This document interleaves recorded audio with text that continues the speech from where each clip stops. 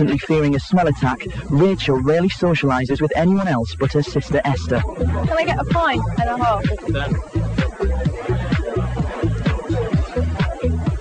Esther is her only confidant.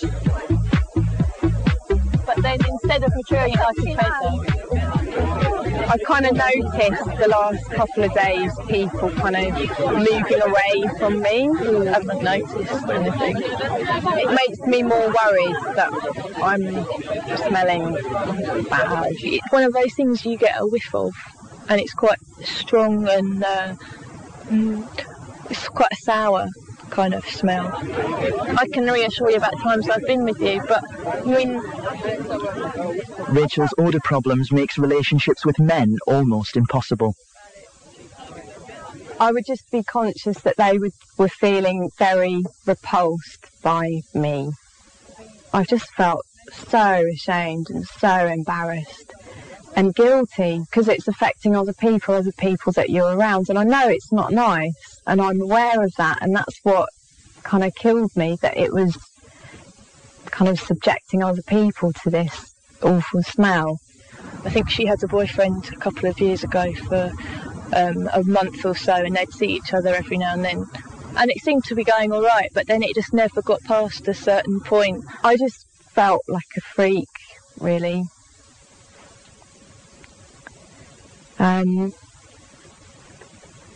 Just felt very, very ugly.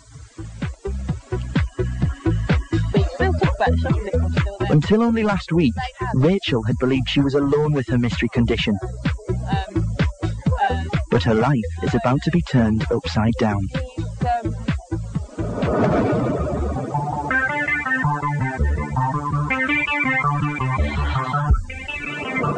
How important is smell to your sex life? Could you go out with someone that smelled? I wouldn't dump somebody because of it, because it's obviously a problem that you can overcome, you know, with all the products available. I would have to, maybe talk to her about it. It would definitely have to be a problem that would have to be addressed very quick. I would literally bear with it for one date and then forget it the next. To put the pulling power of smell to the test, Martin wants to experiment with human sex hormones known as pheromones. Sex pheromones are the one odour, as it were, the one smell that can actually influence us without us actually knowing about it. Martin sprays one seat with bottled female pheromones. Then asks 10 men to have a good sniff of all the chairs. Pheromones don't have a scent, but Martin wants to know if the men will be unconsciously drawn to sit down on the sexy sprayed chair. Amazingly, 6 out of 10 men make the right choice without even knowing it. I kind of knew where to go, but then didn't, and I don't know why I chose the chair I did, to be honest, but I knew where I had to sit, which is quite strange, really.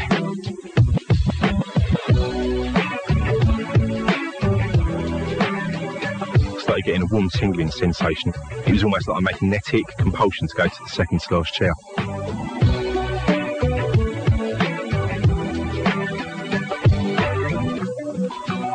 Martin now sprays a totally different chair, but this time with macho male pheromones. It's now the women's turn to put their noses to the test. Will they be seduced into sitting on the hormone-sprayed chair? The experiment is kind of a replication of a study done in 1980, where scientists sprayed one chair in a dentist waiting room with a male pheromone, which is supposed to attract females. And they discovered that most female patients would choose that chair. I just went instinctively to that chair. I don't know really why. The results are even better than before. 8 out of the 10 women make the right choice and sit on the chair sprayed with sexy male hormones.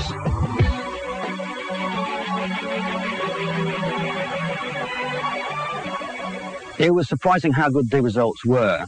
What was noticeable was the women were actually more accurate, by and large, than the men. Women, generally speaking, are more sensitive to smells, and in most tests, women do seem to have a better sense of smell. So forget looks or the size of his bank balance. When it comes to sex, we literally sniff each other out.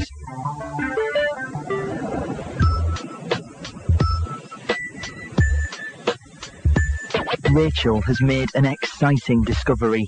She has uncovered fish odor syndrome on the internet and recognises the symptoms as similar to her own. I just went on the internet and I came across a chat room. Lots of people had written their stories and it just sounded exactly similar to me. For all this time I thought that I was the only person, really. And then all of a sudden I was suddenly aware that there were other people that had it as well, and that perhaps there was a name for it. It was an actual recognised condition. Still not sure whether this was the condition she had, Rachel and her mum visit University College London Hospital to see a leading specialist in fish odour syndrome. What is it you think smells? Is it your sweat, your skin? It's sweat, it's my underarms. It's like that nervous, stressed sweat. Mm-hmm. And what sort of smell was it? Body odour, like kind of really bad, kind of rancid kind of smell. The inherited diseases that can cause this sort of problem tend to cause all of your secretions in the body to smell, and it has a characteristic smell of rotting fish, Right. Which it doesn't sound like is something you've necessarily noticed, but we can certainly test for that. Right. We just pop you on the couch over here. So are you aware of a smell at the moment? Really?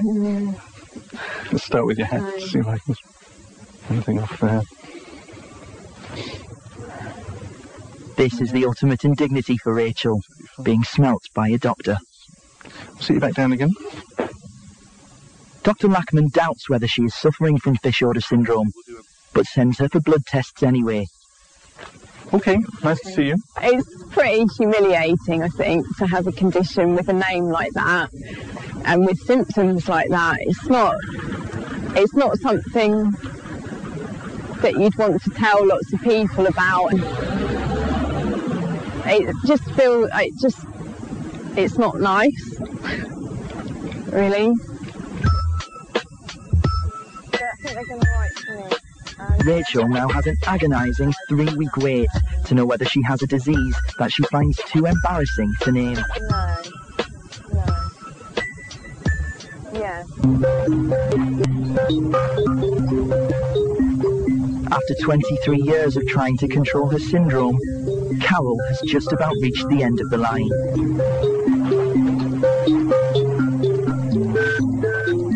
She has come to the realisation that her obsessive behaviour is causing her more damage than the condition itself, and she's determined to do something about it. For the first time in her life, she's going to visit a therapist.